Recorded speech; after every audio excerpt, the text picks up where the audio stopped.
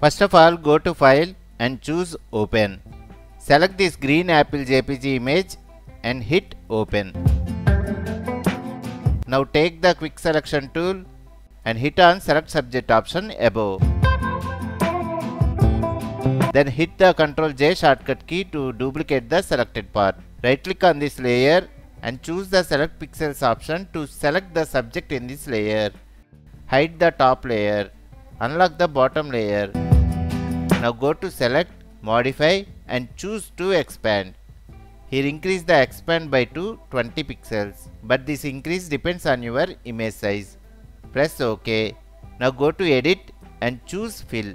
Here set Content Aware option and press OK.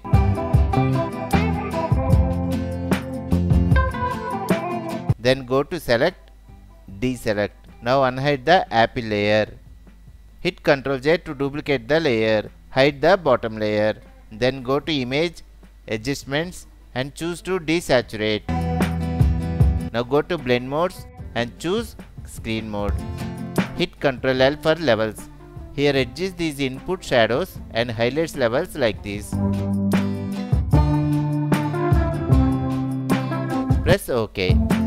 Now hit the Layer Mask button below. Take a brush tool. Increase the brush hardness to 100%. Make sure our foreground color should be black.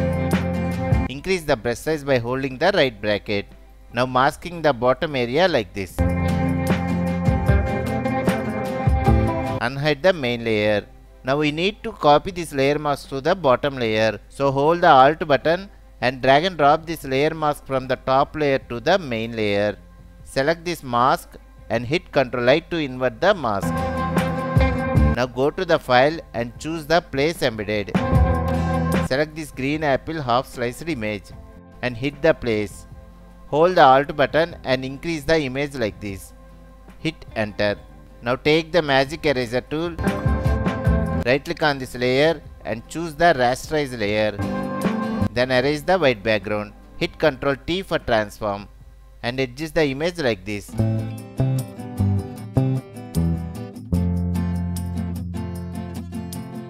Hit Enter. Select the layer mask. Take a brush tool. Change the foreground color to white. Then adjust the corners like this. Select the bottom mask layer. Set the foreground color to white. Then apply the mask to reveal the stem like this.